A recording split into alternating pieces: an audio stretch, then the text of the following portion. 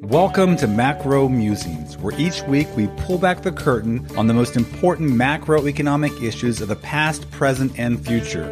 I'm your host, David Beckworth, a senior research fellow at the Mercatus Center at George Mason University, and I'm glad you've decided to join us.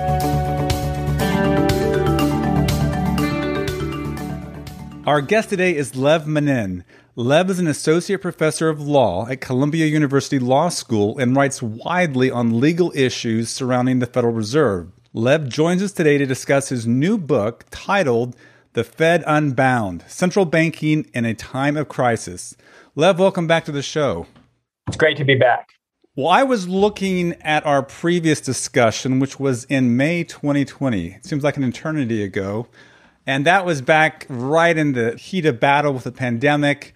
In fact, we were running 2 shows a week, and I was also doing these bonus segments. And you're one of the few guests that we did bonus segments with. And I went back and looked at that. And you know what we talked about, among other things? Can you remember? I can't, actually. Okay. We talked about the important issue of gold in the basements of the New York Federal Reserve building. You shared with me that there's a tour that you can go see that, and I still haven't done that. So I need to get to the New York Fed and take that tour that you told me about. And of course, that gold was in the movie Die Hard #2. Okay. Yeah, so great times. We had a great discussion. And more seriously, though, during that previous conversation, we talked about your paper that was titled Unappropriated Dollars, the Fed's Ad Hoc Lending Facilities and the Rules that Govern Them. And we got into your categorization, your list of the facilities, the many facilities the Fed brought out to play during the pandemic. And what I really liked about that, and we'll come back to that in a minute, you had this nice delineation between liquidity facilities and credit facilities.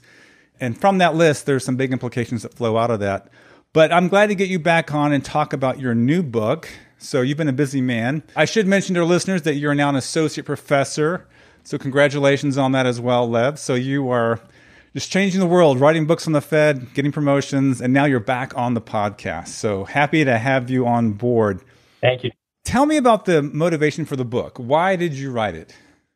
So I think there's a narrow motivation and a broader motivation. The narrow motivation you've already sort of touched on, which was the pandemic panic, the basically financial crisis we experienced in the global dollar system in March and early April of 2020, which was addressed very rapidly and effectively by the Federal Reserve. And as a result, has faded from the public consciousness to the extent it ever punctured the general public consciousness, given everything else that was going on in March and April. And it has gone on since then in this country and around the world. And I wanted to explain really what happened there. There was a crisis that had the potential to cause as much damage as the 2008 crisis and didn't. And it involved an even more aggressive government response in many respects than 2008. And that's a story, I think, that is one that should be of interest to a general audience. And the book is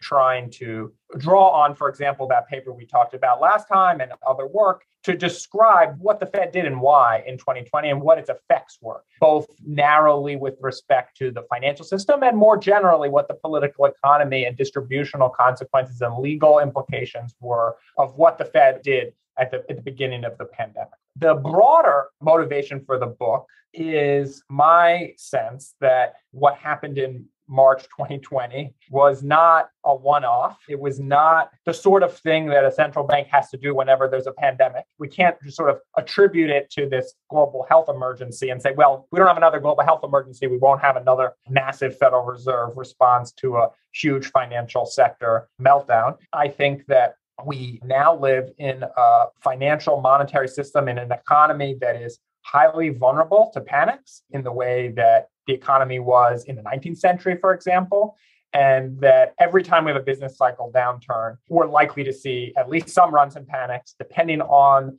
the sort of frothiness of the boom time in the cycle and the effectiveness of regulators during that period. We may have an experience like 2020, where huge central bank support is sufficient to avoid a depression or acute recession that is a product of financial system breakdown. Or we might have a situation like 2008 or even 1932, 1933, where a financial system just shut down means a massive economic dislocation. And I think that arrangement, that circumstance that we find ourselves in on an ongoing basis is very problematic and is a pressing problem that needs public policy attention. And I wanted to call attention to that and suggest some solutions. I'm under no illusions that it will be easy to try to tackle this problem, especially outside of a depression style event. But we're not going to be able to avoid such an event and avoid such a solution if we don't start talking about it and thinking about it now. Yeah, I agree with you. The issue of what I'll call the global dollar system, or what you call the shadow banking system, but all these dollars around the world, in the US and around the world, and many of them are very runnable. This maturity transformation taking place on balance sheets of banks, financial firms around the world. It's definitely an unresolved issue. And, some of us can look at the glass half full, half empty, but for sure, the potential is there for future runs and it hasn't been resolved. So I'm looking forward to that part of the conversation in a little bit. Something you just mentioned, though, that really struck me is that maybe the public consciousness wasn't quite what it was for me and for you during the pandemic. They're focused on the disease, on the death, the dying. But for people like you and me, and I'm sure all the listeners of the podcast, wow, what a crazy time it was in terms of the Federal Reserve, its footprint, its intervention, the Treasury coordination with the Fed. I mean, when I look back then, I think more of that story and less of the public health story. But clearly, 1 million people have died in the U.S., so it's clearly a big, important story too. But yeah, that's a good reminder, Lev, that, not everyone else is thinking about this like we are. So it is good to have a book written. And I'll say it's a very accessible book too. It was fun to read. It's not too long. And you bring up some of these interesting stories. Okay, so let's get into it. And let's start with what we touched on last time, but I think it's useful here to recap. What did the Fed do that was so radical or so amazing in terms of its scope and scale that causes one to say the Fed is now unbound, is in the title of your book? Yeah, great question. And I think there's a good segue from your last comment as well. Of course, for specialists and listeners of the podcast, March and April 2020 is an extremely salient event. Although, even with respect to that audience, I have a goal in the book to correct what I think is a misunderstanding, a common misunderstanding about that period, which was that it was a dash for cash, as it is often said, that there was just a desire to have more dollar cash, when actually, I think that a lot of the cash demand was actually about the destruction of private money substitutes. And so a run on the issuers manifests as a dash for cash, but it's not that the issuers of repos and Eurodollars want cash. It's that the holders of the repos and Eurodollars are running on them. And so we'll get back to that. But I think that the story of March and April is largely, although maybe not entirely, about runs as opposed to some just sudden desire of people around the world to have cash. So what did the Fed do, and why would I say that it is in some sense unbound? The Fed, first and most importantly, for I think a lot of the book and the listeners, it stopped a run in the shadow banking system. And what does that mean? It stopped a run on financial institutions that do not have bank charters, US bank charters, but nonetheless issue liabilities that function like US dollar deposit accounts in various respects.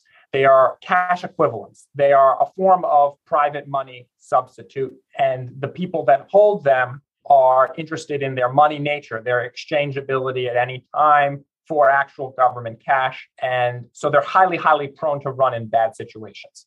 And there are a variety of instruments that fit this description. Repo, overnight repo, is a form of deposit substitute in the wholesale markets. Eurodollars can literally be a US dollar deposit at a non-US financial institution, but it can also include other forms of overnight dollar liability. 1 to 4 day commercial paper, that's a lot like a deposit account or a time deposit. It's used for cash management purposes. It's rolled over in good times. It's withdrawn in bad times, highly runnable. Money market mutual funds of the prime variety, that are fractionally reserved as well, that have credit risk assets. And now we have a stable coins, maybe we'll get back to, which is a new area, but wasn't significant in March of 2020. And so there are trillions of dollars of these instruments, and they're highly runnable. They're uninsured. There's no deposit insurance. And so the Fed stepped in and used what I call airsats discount windows to lend to support these issuers, to indicate that these issuers would be able to make good on their deposit alternative liabilities because they could turn to the Fed. And I call these the liquidity facilities, and there's a whole range of them. And we can get into more detail about them. But the way I like to conceptualize them is different airsats discount windows the Fed has set up on an ad hoc basis to support different types of non-bank financial institutions, shadow banks that are engaged in a deposit alternative business. And so for a bank, there's the discount window, which is a statutory facility because the Fed, as I argue in the book, was set up to administer the banking system, limited purpose, and a presumption behind the Federal Reserve Act. And Title 12 is basically that the vast majority of money created in the economy is by either the government or by the chartered banks. And so it's assumed, as it were, that the discount window is sufficient, but it's not when you have half the money in the shadow banking system. And so the first unbinding of the Fed, the first way in which it is unbound, it is expanding outside of its traditional role, is to support all of these shadow money markets. The second thing, and by the way, in this regard, the Fed is repeating its playbook, as I'm sure your listeners are aware, from 2008. And so this is the second time the Fed has done this. In some ways, it was on a greater scale this time. The runs were fiercer. The Fed had to turn to a non-lending mechanism to really quell the panic. It did trillions of market functioning purchases, which was not something really that it did in 2008. And it tried to heal the shadow bank balance sheets by pushing up asset prices to strengthen their financial position to quell the run. So there's a series of things that the Fed did with respect to the shadow banking system. And then in 2020, the Fed goes further in a bunch of ways. Congress passes a law, the CARES Act, that gives the Fed legal cover and a hard nudge from Congress to lend outside of the financial system and try to support other pieces of the economy that have not liquidity problem in the way that the shadow banks do. They're not money issuers. They're not issuing claims that function like cash equivalents and need that sort of state support. They are ordinary businesses. So you get the Main Street facility for actually basically medium-sized businesses and nonprofits. They're not small businesses. These are pretty sizable entities. You get the municipal liquidity facility for state and local governments and municipal entities. You get the secondary market corporate credit facility, which goes out and buys $13.5 billion of corporate bonds issued by large corporations. And these are very much outside of the traditional role of the Federal Reserve. And I argue in the book are a byproduct indirectly of the Fed's new role in having to repeatedly and aggressively use its balance sheet to support the shadow banking system. So when you start seeing the Fed support AIG first in 2008 with over $100 billion committed, and the Fed pumping hundreds of billions to foreign central banks, and then doing this again in March, there's just a political demand and need to now turn this balance sheet towards other purposes. And this has given rise to a new politics around the Fed because the Fed wasn't designed to engage in this sort of ad hoc discretionary credit allocation, nor was it really designed with a sense that it would engage in the sort of large-scale shadow bank backstopping, although there's much more of a statutory hook and function and purpose there. And so you have an institutional ecosystem, really, that was set up for one set of purposes that is now being put to a lot of uses that are quite a bit different, and it's putting a variety of strains on the institution, and I think leading to suboptimal policy. So even though in the moment, the Fed's responses were critical to helping keep the economy from imploding, the Fed is not the best mechanism to rely on in those circumstances. And we would be much better off if, in my view, we had alternative ways of stabilizing the economy. And also, we didn't have inherently unstable financial system that required so much state sector support in such huge numbers on such a regular basis. Wow, so much there, Lev, to unpack. So let's do it. Let's give it a shot. So Just to recap that list you mentioned, there's the liquidity facilities that the Fed brought into play in 2020, and those are to support the shadow banking system, which, as you mentioned, has its own issues and challenges and is still a problem. We'll come back. But then on top of that, it started doing credit policy.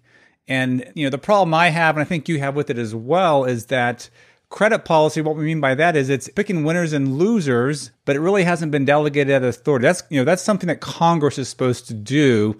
And if Congress wants to officially delegate it, do it appropriately. Now, of course, they might argue some of that was delegated in the CARES Act, but there's still some legacy issues that come with that. So we have both shadow banking issues, we got credit issues, and maybe the Fed, in fact, I would agree with you, the Fed is not the place to be doing credit policy. And I'm sympathetic to the idea that you bring up in the book about a national investment authority, some other body that takes on that role and leaves the Fed to itself. You bring in your book, there's legal issues, a whole host of issues, but let's maybe step back and go to the first piece of that, and that is the shadow banking system. You argue in your book that a key reason, as you see it, for this unbounding, this growth, this increased reliance upon the Fed is its engagement with the shadow banking system. So maybe walk us through the history, because you talk about it. How did we get to this place? Even before 2008, you share some important points in history where the Fed kind of opens the floodgates that later become the shadow banking flow of issues into the Fed.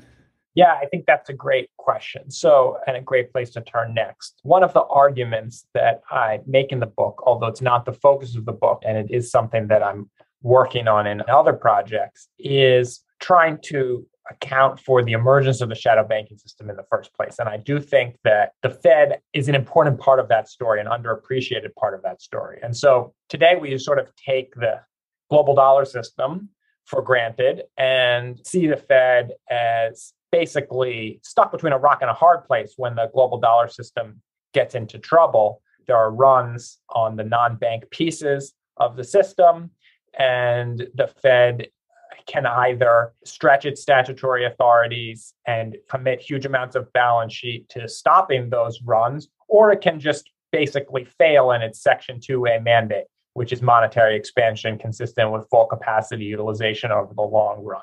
You're not going to get that. In fact, you're going to get an acute recession or depression if you let the shadow banking system fail. That's very much exactly the lesson of the 1930s. So this is how the Fed looks. But incidentally, the Fed was instrumental in actually building this system. So at least at one point, really believed that this system would be good. And what I argue in the book is that the origins happened a surprisingly long time ago. The global dollar system did not emerge overnight. A shadow banking system of the scope and scale that we saw in 2008 that was beyond the ability of the banking system to support, that required state support, and that sunk the economy, took really 40, 50 years to build, and an active role was played by government officials. And one official in particular was significant. That's William McChesney Martin, who was chairman of the Federal Reserve Board for, I believe, 19 years, starting in 1951. And he's famous for the punch bowl metaphor, right, which is a sort of ordinary monetary policy dictum. But I think he also ought to be famous for basically inventing the modern repo market and inventing the modern Eurodollar market. So in the 1950s, it was William McChesney Martin who thought that securities dealers who were barred from the banking business by Glass-Steagall and the New Deal legal framework for money and banking, that they ought to have access to overnight loans at the New York Federal Reserve Bank, just like banks, so that they could compete with banks in the government securities market, which was the one part of the securities market that banks were permitted to operate in under the Glass-Steagall regime. So there's this competition between banks and non-bank dealers in government securities market. The dealers are very upset that banks outcompete them, of course, because they have access to the discount window. And Martin says, we'll create repo loans. We'll do repo loans with the dealers. And by the way, the dealers at this time were also doing repo loans with big corporations who had deposits. And so they were competing with the banks by undercutting their deposit business with big corporations by offering those corporations repos, overnight repos instead of deposits. And they were now undercutting the banks because the Fed was blessing it by actually supplying the same overnight liquidity. And this is important because otherwise the dealers would have to get their funding from the banks, which is how the system was designed to work. And so Martin wants to basically unwind this New Deal framework that puts the banks in the prime position. Now, there are a variety of reasons Martin wants to do this. Surely one of them has to be his experience, personal biography as a former dealer himself and former head of the New York Stock Exchange. And so he has sort of a certain vision of the dealer's role that he is now vindicating in his position as basically chief bank regulator at the Federal Reserve Board. The second thing that Martin does is facilitate the development of the modern Eurodollar market. So Eurodollars are these overseas dollar deposits, and that market begins as a very, very small activity. The first Eurodollars are supposedly issued by a bank called Eurobank, which was a Paris bank wholly owned by the Soviet Union. And the Soviet Union did not want to have its dollar deposits at Citibank in New York because they would be subject to U.S. legal process, exactly the sort of legal process that we're now seeing the U.S. can extend to European entities as well, using secondary sanctions. But this was before secondary sanctions, financial sanctions were a major tool of U.S. policy. I'm not even sure used at that point ever or conceptualized. And the word Eurodollar had nothing to do with the currency euro, which of course didn't exist at the time, or even, the continent Europe. It was Eurobank. And when Eurobank sent wires in dollars, they got to be called by people in the business, oh, Eurodollars. Some Eurodollars are coming through. And now we use that term widely to refer to any dollar-denominated deposits that are issued by a non-US bank, a bank overseas. And that whole idea is outside the scheme of the banking laws, the conception of the banking laws. So at first, it's just this small business of Russia, China, trying to avoid process. And then it starts to expand when London banks start to get involved and see this as an arbitrage opportunity, an arbitrage on the whole US regulatory regime for banking, which at the time includes Regulation Q, FDIC insurance, all this stuff that makes it expensive to do the banking business in New York. For example, if you could set up a bank that wasn't subject to all of those rules in London, that had basically a dollar banking business, it made dollar-denominated loans on the left-hand side, and it had dollar-denominated deposits on the right-hand side, you could afford to pay much more interest. You wouldn't have to comply with Regulation Q, and you could attract a lot of dollars from a variety of places, from petrostates who would rather hold them in a London bank, earning more interest than in a New York bank, complying with Regulation Q, and even from the US itself. And so, so how does the Fed fit into the emergence of this market? You're going to be worried about your balances of dollars in these non-US banks if you're the depositor, because you're a general claimant on the bank, on this foreign financial institution. They don't have deposit insurance and they don't have access to the Fed's discount window. And so there was a limit to how big this market could grow because people were wary of it. And the critical move was to have the Federal Reserve bless this market and agree to backstop it. And so Martin, starting in 1962, stretches the Fed's legal authority to set up swap lines with other top central banks, in which it starts to lend to those central banks, not just to support the functioning of the Bretton Woods system, but also to provide dollars to those central banks so that they can on-lend, just in the way that happened in 2008, to banks that are doing the dollar business in their jurisdiction. And this all comes above surface in 1974. Now, this is post-Martin, when there's actually a crisis of this system, a run on the Eurodollar and the proto-repo markets, which brings down Franklin National Bank, which is an actual bank, but it was engaged in these shadow bank business models, and they run. And this is where Herstatt risk comes from. That's also caught up in all of this. There's a run on the whole system. And the way the run is quelled is a BIS communique in the early fall, in which the Fed and the other central banks put out basically the first original whatever it takes statement, where they say, we will make currencies available to each other in whatever amount is necessary to ensure that institutions can make good on their foreign currency liabilities. And once that piece is in place, these markets are able to grow quite a bit. Yeah, it's a very interesting story. And I hadn't realized that 1974 event was so pivotal and maybe catalyzing what had been set up and put into place there. And just to step back, so we have the Fed, we have William McChesney Martin. He's the key person here. So maybe we could say, take his little, illustration, the punch bowl. Maybe, instead of pulling the punch bowl away, he's putting another punch bowl out at a different party. The repo and Eurodollar party. He has multiple punch bowls he's keeping his eye on at the time. So, and maybe, some punch bowls are spiked more than others, but nonetheless, he's made punch bowls abound. Okay, so with that said, though, again, that you have the shadow banking system. Here's the history. You mentioned repos. You mentioned the Eurodollar. In the book, you also mentioned the emergence of the money market funds in the 1970s. And I just want to add one little detail to that story. That emerges in the 1970s, as you note, for retail, people like you and me. And as you note in the book, that's because Regulation Q, we couldn't earn a high enough interest rate on our bank account to keep up with inflation. And I guess the government didn't want banks to lose customers, to lose business. But what I hadn't learned, and I read recently, is that the government also restricted the size or the dollar amount of treasuries a retail person could buy. So I think it was $1,000 or more. So it was difficult for an average person, to hedge themselves against inflation by buying treasuries. And so money market funds were a solution for the retail person. Their checking accounts were losing value with high inflation. So again, just connecting all the dots here, had the Fed kept inflation in check, or had we not had that inflation, would have been interesting to see what would have happened to money market funds. Would they have been as prominent or as popular as they are now? So we have repo, we got Eurodollars, money market funds. You mentioned commercial paper, and then stable coins. Are those the big categories? Am I leaving any out?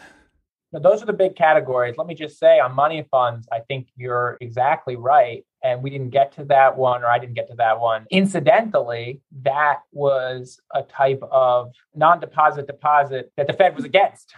So the Fed supported the repo market, the Eurodollar market, and they actively tried to prevent the emergence Well, that's of money interesting. market funds and failed. And I agree, when it emerged, it was very much a sort of populist reform to the system, in contradistinction to repo and Eurodollars, which were opposed by populist members of Congress and were seen as undermining the New Deal. And I also agree, and then now, of course, that changed in the post-inflationary period. Money funds became an institutional investor product. But initially, it was very much about what you refer to. And I think you're very much right to identify inflation as playing a significant role in damaging, and perhaps it's the death now, in some sense, of the New Deal banking system, because that system wasn't set up well to deal with that type of inflation or the type of interest rates the Fed ultimately imposed. And it caused a lot of stuff to fritz out. And so, and Regulation Q wasn't well administered. And I do think the hypothetical where we didn't have the inflation of the 70s as a very interesting hypothetical. And I would need to think more about how it plays out. Although I'm not sure we could have avoided the inflation of the 70s just through better monetary policy, because there were a lot of supply side shocks like we're seeing now. And there's little that the monetary authority can do about a supply side shock. And a supply side shock can still be very disruptive to an administrative regime like Reg Q, as is what happened in the 70s. That's interesting to frame the development of what I'll call wholesale shadow banking, repo and Eurodollars. The Fed was all for that. But when it came to retail shadow banking, the Fed's no, hands off, which is interesting because if you look today, recently at the Fed's white paper on central bank digital currency, you see the same kind of theme running through that, right? They're pretty jazzed up about wholesale CBDCs, but retail, which I know you and Morgan are big fans of, they say, no, hands off.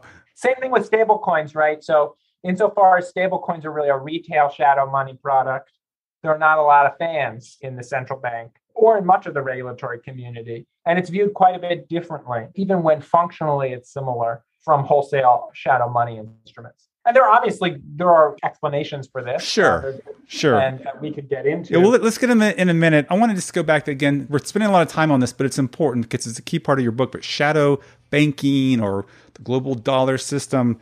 So one of the big issues I think you're making in your book is this. The Fed was designed for the traditional banking system, the commercial banking system. That was the set of financial firms that had access to the Fed's balance sheet, and it was geared towards that. But now it's increasingly servicing the shadow banking system, which is much larger, especially if you think globally, it's definitely much larger. What the shadow banking system means is that the Fed's balance sheet is at least implicitly backstopping something much, much larger than just the traditional banking system. And I think that's kind of a point you're trying to make in this book, is that it may not be on the books, but it's there. And we've seen in 2008, we saw in 2020, it's implicitly there. And you do make this point in your book that as a result, people are more willing to engage in shadow banking and grow the global dollar system. So we even see evidence of this. There's other research that shows during panics overseas, people actually issue more dollar liabilities. It's a safer, lower costing liability than maybe their domestic currency. And you get this global dollar cycle that's also been brought up in literature that can create problems for emerging markets and other countries overseas. So, look, there's a lot of challenges involved with this, and we'll get to the legal ones in a minute. But before we step away from shadow banking, Lev, can you say anything positive about it? We've been making this kind of case that it creates problems, it's not ideal. But is there a glass half full argument to be made for this? Yes, I'm glad that you asked that question and gave me an opportunity to offer, I think, some of the logic that was behind it. So, of course, I think the costs greatly outweigh the benefits, but let me try to outline some of the benefits, or the benefits as they were perceived by the people who helped develop the system. Because as I'm sort of arguing here, it is very much constructed. It's not just like a market phenomenon. The market came up with this solution. Policymakers are integral. And what do they think they're doing? They think they're creating deep and liquid capital markets, and that capital markets will be a more efficient way to allocate capital in the economy than bank lending. And they think that the New Deal system is ill serves a national or international economy. One of the key features of the US banking system, going back to the decline of the second bank of the United States in the 1830s, is extreme diffusion. This is political choice. Nobody thinks it's more efficient to have thousands of banks. It's an inefficiency that is embraced for its legitimating effects, and also for the sort of economy that it facilitates, a more local regional economy where credit is allocated by banks to businesses in those regions. You don't have big national champions, and as a result, it's much harder to have the banking system support large national businesses, and in particular, international businesses. And so US conglomerates, business conglomerates, turn to capital markets to borrow because you have a very diffuse banking system. The banks are ill-sized to support very large businesses. And the shadow banking system, the more their cost of funding is supported by the central bank, and the more it is money financed, essentially, the lower it will be. And so you can have a deep and liquid capital market that's basically money finance, which is contrary to the scheme of Glass-Steagall, right? Of course, they're trying to deprive capital markets of this sort of low cost of funding that comes from money financing balance sheets. Martin is trying to reintroduce that. And he does it initially in government securities. And so the idea is, well, the government has an interest in cheaper government securities. So surely having that be more money finance on the dealer side is good. And this is a very successful project. So we get deeper and more liquid capital markets from allowing them to be essentially money finance and state backed, in the sense that the central bank is backing the money financing. This just lowers the cost of capital for all the dealer firms and allows them to become much, much bigger, and allows them to do a lot more market making and make all sorts of trading much more cheap.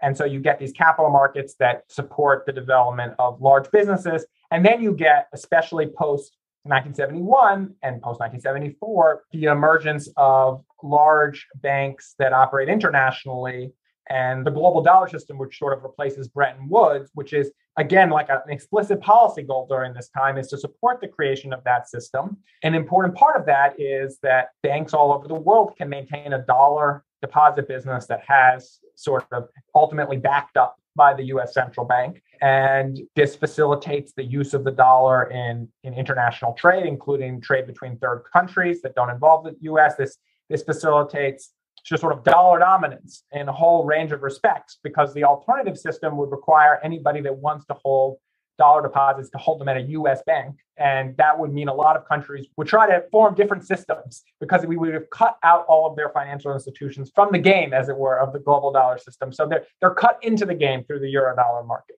There's a sort of international globalized economy that's being facilitated through the creation of these shadow banking entities. And it's important to remember, when this is all being built up, a lot more of the New Deal restrictions were still in place on what banks could do. And so banks were very restricted in their activities. Those were all subsequently rolled back, in part because banks are now competing with the shadow banking system that could do all this other stuff. And so now we think, oh, well, banks can do a lot of stuff. They operate in a lot of places. Banks were much more restricted when this all got going. And so loosening up, monetary liberalization, broadly speaking, was the goal here and was very much achieved.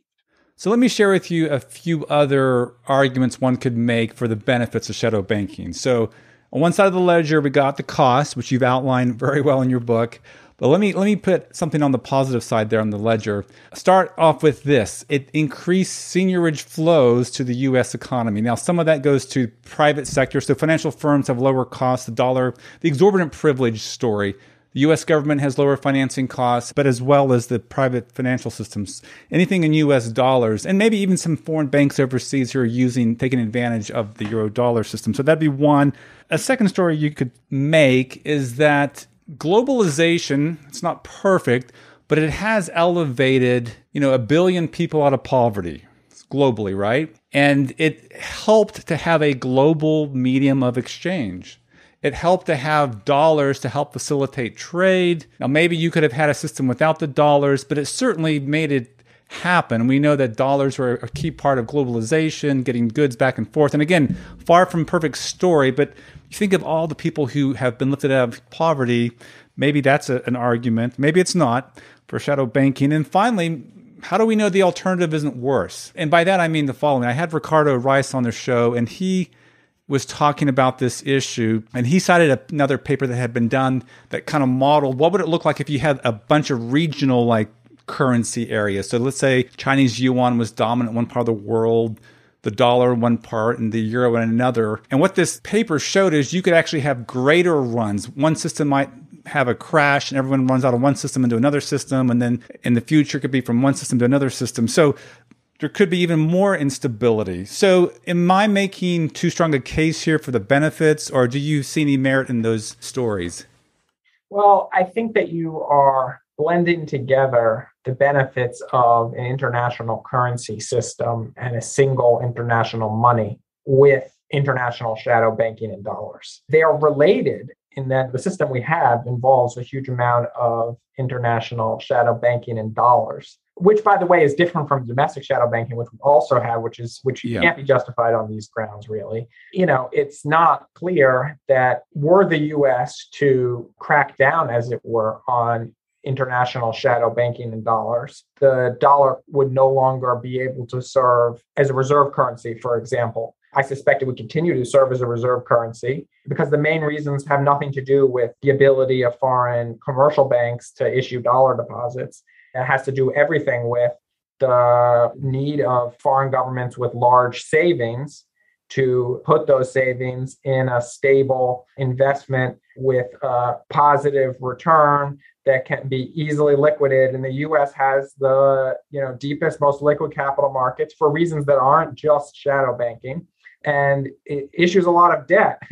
And, China still has $1 trillion of treasury securities, not because, Deutsche Bank and Japanese financial companies are able to, issue deposits denominated in dollars, or because there's an international dollar market, but because there's nowhere else to go. You could try to put your savings in euros, but you have to worry about the euro collapsing. And other than that, there just aren't a lot of, quote, safe assets, as economists like to call them, to go into. The dollar has an advantage as a reserve currency that is unrelated in many ways to this system.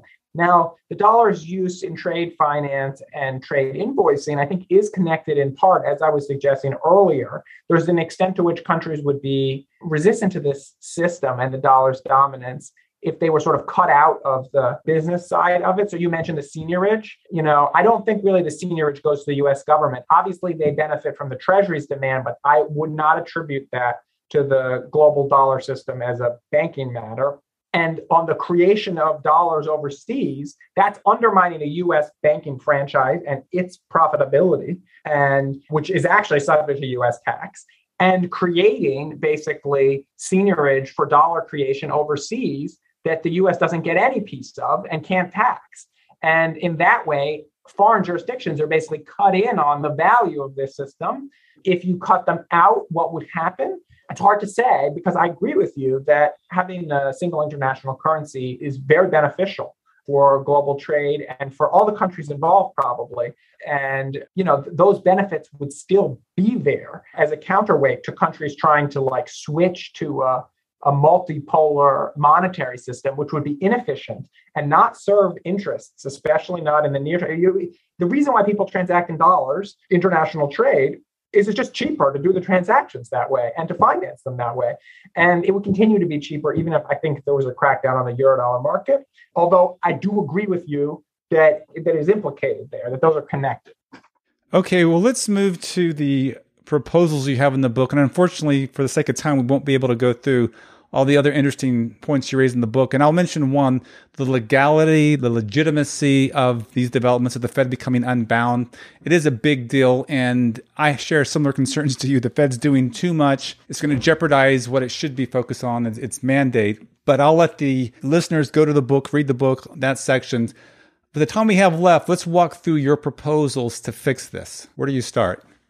So I've got two sets of proposals. One set has to do with the shadow banking problem, which I think leaves our economy vulnerable to runs and panics, which are destabilizing in the worst case and in the best case, lead to a Fed Unbound, where the Fed has to engage in a lot of support for private financial activity on an ad hoc basis outside of a statutory framework that would constrain that discretion, and the resulting political pressure for the Fed to get involved in other forms of credit allocation and support to the economy, which overloads the institution and creates a kludge. Kludges aren't effective ways to carry out policy. And so even if you wanted to have government entities performing all the functions that the Fed is now performing, you'd be better off having multiple entities. So how do we solve that whole collection of problems?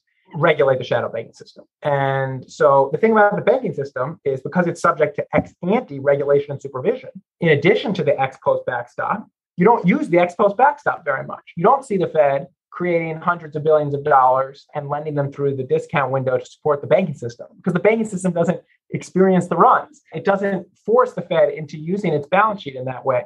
It's a system that has carrots and sticks. It's a balanced system, right? And in order for it to remain a viable system, the banking system, you have to regulate the shadow banking system the same way. So it's just a basic principle of financial regulation. We fail to apply it to banking. We apply it everywhere else. Insurance, if you do something that looks like insurance, even if you call it something else, if functionally the contractual arrangement is an insurance arrangement, then you have to follow the insurance regulations. And if you don't, that's illegal. Securities, this is perhaps the example that's most salient for listeners. If you create something that looks like a security and walks like a security and talks like a security, got to follow the securities laws. It doesn't matter what you call it, right? We're not formalistic about it. We don't have shadow security markets where people create things that operate like securities but are called something different and therefore aren't regulated by the SEC. We have this with banking, right? We don't functionally enforce the definition of a deposit issuance is what banks are doing that is subjecting them to the legal regime that was created for banks. And if people are doing something similar, they need to follow the same rule. And there are a variety of ways you can rationalize this system. But basically, we need to have banks have a monopoly on banking. And then the regulations that apply to banks apply to everybody that's doing banking. And so that means that there are a variety of shadow banks that need to either have a bank charter or term out their funding, right? Stop money funding themselves. And Morgan Ricks has a statutory proposal for how you might do this. I think that it would be a wise approach. There are other alternative mechanisms, but it's just fundamentally unsustainable to have a bank regulatory system that only applies to some of the entities that are doing banking. So, Lev, I can see that happening in the U.S. I mean, it seems like a feasible way to implement this reform. But how do you deal with the global side of the equation? You have all these like euro dollars, you have stable coins that can emerge overseas. How do you get an orchestrated effort to address it elsewhere? Yeah, fantastic question. So this is where the Basel Committee comes in, and this is where the sanctions tool comes in. So the whole euro dollar system depends upon two things. One, it depends upon dollar clearing in New York. And so the U.S. could simply deny dollar clearing in New York to any foreign financial institution that is issuing dollar-denominated deposits without a license from the United States. So my guess is the way to go about this would be to create basically a foreign bank license for any foreign bank that's in the Eurodollar business right now. So you would allow these institutions to continue in the business if they applied for and received a license. And then they would be subject to US regulation, even if they're entirely operating overseas. If they are issuing dollar deposits or deposit-like instruments, they would be subject to regulation and supervision like a US bank. And if you didn't follow that regime, you'd be denied dollar clearing, which means you couldn't hold dollar deposits at a US-based bank. If you were a foreign bank issuing dollar-denominated deposits and you yourself couldn't hold dollar deposits on your asset side at a US-based bank, you couldn't do it. It wouldn't work. It'd be cut off from the system.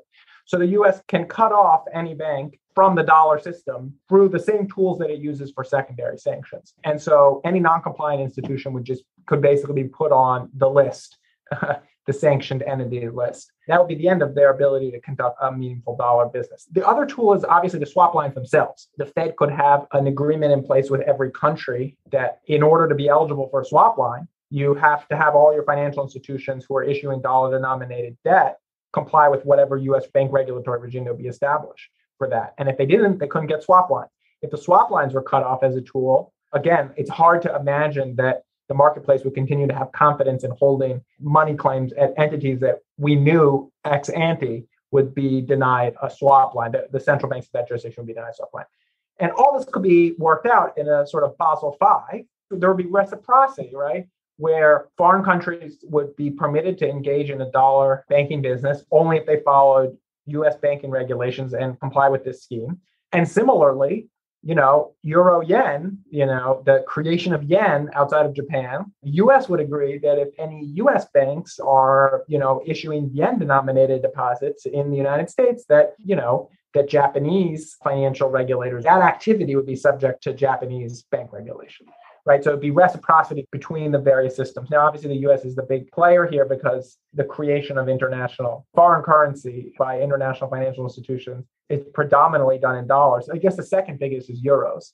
So European authorities would get to apply their regulatory framework. And that's how I sort of envision it being put together. But the U.S. surely has all of the sort of sticks that it needs to enforce this. There's a lack of will because there's a desire not to proceed in this direction, but the power is there. Well, speak to your other proposal, because you are well known for Fed accounts, and that's part of the story, right? Yeah, so my other proposals have to do with the tendency to over-rely on the Federal Reserve as a macroeconomic stabilization agent. And so even if we fix the shadow banking problem, that's going to reverse a lot of the pathologies in the current system. But we could still do better when it comes to macroeconomic management, where for 40 years, we've relied largely on the Fed to handle both inflation and booms and recessions and busts, and it has relatively limited tools for that. So the Fed was created to manage the money supply. It's a limited purpose mission of monetary expansion consistent with long run maximal growth. And you can get inflationary episodes that don't have anything to do with an oversupply of money. And right now we look to the Fed to crack down on that inflation. And you could get recessionary episodes like we just had, where loosening up the constraints on bank money creation by bringing the federal funds rate all the way to zero is insufficient to stimulate the economy. And that's what's caused like quantitative easing to be relied on, for example. I find quantitative easing to be a second best at best macroeconomic tool. And in a zero lower bound situation, we could do some much more effective policy that didn't rely on the monetary authority using its balance sheet in ways that were unexpected and unanticipated. And so I propose, for example, more automatic stabilizers. So Claudia Sam has a proposal where basically you have direct checks distributed as a sort of stimulus in a downturn in a mechanical way. It wouldn't be like a discretionary thing. It would be like unemployment insurance. So you'd have more mechanical fiscal support for the economy in a downturn, and you'd have more automatic fiscal tightening for the economy in a boom period like right now. And, we're struggling to impose the fiscal tightening that you might want to see right now. But if more of it was automated, that would be better. Or if we created another institution with discretion for managing something like this, managing fiscal tightening and loosening, that would just ease the burden on the Fed and allow the Fed to do its main job, more effectively. It would decludge the Fed. I also think the government should be engaged in more industrial policy, more planning for alleviating supply insufficiencies in certain key areas, food, energy. There's just been a lack of state capacity and state thinking on a lot of these issues, which has left the US with sort of unpredicted deficiencies in various areas that are now creating a lot of problems. And, the Fed can't do anything about that. And yet, we're still looking to the Fed to just basically shrink the economy down to the necessary size. So my second set of proposals are just we need to look beyond the Fed and be more creative in how to manage the business cycle that doesn't just rely on money management as a cure-all, because it can't cure all. And when you over-rely on it, you have perverse, I think, unintended side effects. Okay. Well, let's end on this point. So your book is about the Fed Unbound, and you believe it's primarily become unbound because of the growth of the shadow banking system and the Fed's involvement with it. So there are a host of other problems or concerns people have with the Fed currently. You touched on them in your book, the growing reach of the Fed, using the Fed to do more and more work that Congress should do. Also, some people are debating the structure of the Fed. Is it outdated? Should we reform the regional banks, the Board of Governors? I worry about the Fed's balance sheet size. There's a lot of things you could get into at the Fed that are issues. But do you think if you fix this part of the Fed, this particularly what you view as big issue, that many of these other issues wouldn't be so pronounced? Are we, so worked up about these other issues in part because the Fed is getting so engaged, being so active as it relates to the shadow banking system? So surely there will be some issues about the Fed that will remain. For example, fights about access to master accounts by state depository institutions. That is a battle that won't be solved by fixing shadow banking. But a lot of the politicization of the Fed and the overburdening of the Fed and the overloading of the Fed would be improved if the Fed was able to return to a more limited purpose of administering the banking system, a function that it well equipped to perform. It could be better equipped. That's what I'm saying. There could be other fights about improving that will continue. The CBDC debate, the master account debate, but the sort of Fed with a huge balance sheet that's pressed on to be the only alternative in macro emergencies and to be credit allocator and to pick winners, even within the shadow banking system, all those problems, I think, would recede in a way that would improve policy outcomes across the board. Okay, with that, our time is up. Our guest today has been Lev Menand. Lev's book is titled The Fed Unbound, Central Banking in a Time of Crisis. Check it out. Lev, thank you for coming back on the show. Thank you so much for having me. Macro Musings is produced by the Mercatus Center at George Mason University. Dive deeper into our research at mercatus.org/monetary policy. You can subscribe to the show on Apple Podcasts, Spotify, or your favorite podcast app. If you like this podcast, please consider giving us a rating and leaving a review. This helps other thoughtful people like you find the show. Find me on Twitter at David Beckworth and follow the show at macro_musings.